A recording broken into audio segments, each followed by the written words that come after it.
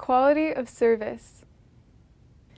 To ensure that traffic is forwarded with the priority importance that the customer requires, the most important and time-sensitive traffic needs to be forwarded quickly and have a guaranteed portion of the available resources.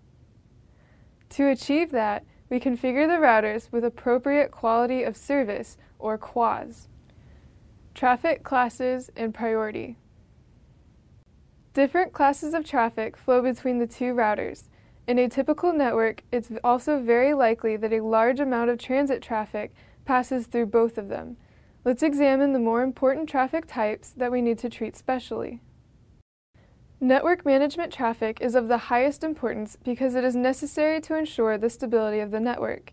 It must be treated with high priority and handled to make sure such traffic is always forwarded, no matter what the underlying network load or conditions may be. The second category includes the network control layer, such as IP routing protocols.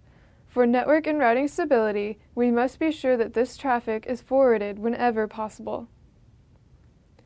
Next, there is bidirectional PTP traffic between the PTP master and slave carrying the clocking information. This traffic is very sensitive to latency and jitter, so it must be allocated to a low latency priority queue. The last class of special traffic in our example is pseudowire traffic, encapsulated in MPLS and usually marked with an experimental tag of 5. This traffic is moderately sensitive to delay and jitter, so we must also allocate it to the priority queue. Define QoS class maps. We begin by defining class maps, which select the traffic we are going to treat with a QoS policy. We select the vital network management traffic by matching packets with a DSCP value of CS7, which is the highest priority value available.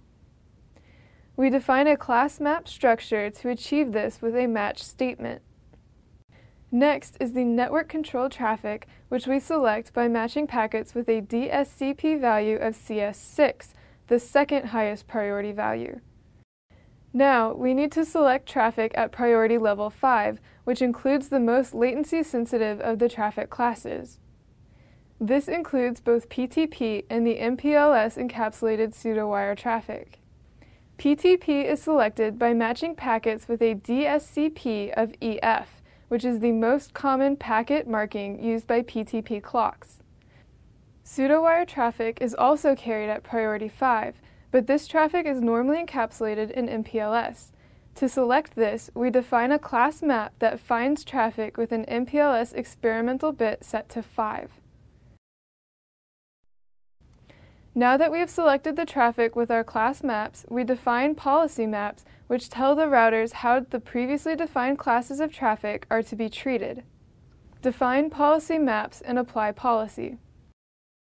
To specify QoS actions, we first define a policy map with a chosen name. Then, for each class of traffic to handle, we define which class of traffic to act upon and the action to take. The most important action we must take for our solution is to make sure that the PTP and pseudowire traffic is placed in the low latency priority queue. So we use the class name for this traffic that we defined in the last step, and we assign this traffic to the priority queue with the keyword priority. The routing and network control traffic is also very important to the functioning and stability of the network. So, we select the traffic in that class and guarantee this traffic a predetermined minimum portion of the network throughput, 2% in this case, by using the keywords bandwidth remaining.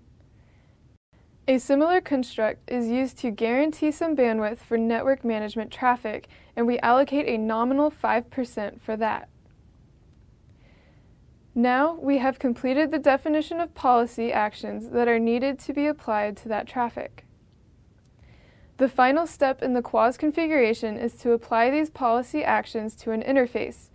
Here, we see that the policy map is applied to the interface between the routers as an output service policy. Of course, remember that this is a minimal QoS to complete our solution. When considering a more complex network with many other types of traffic, a more extensive QoS scheme will probably be required. Confirm QoS configuration and statistics. Each item in the configuration of the QoS on the router can be checked. This command allows the class map definitions to be examined. Similarly, the policy definitions can also be checked to make sure that they are configured properly. Most importantly, the statistics for the QoS execution processor should be monitored. With this command, the operator can see how much traffic is being matched by each class, how much space is being used to buffer traffic, and how many packets are being dropped through congestion.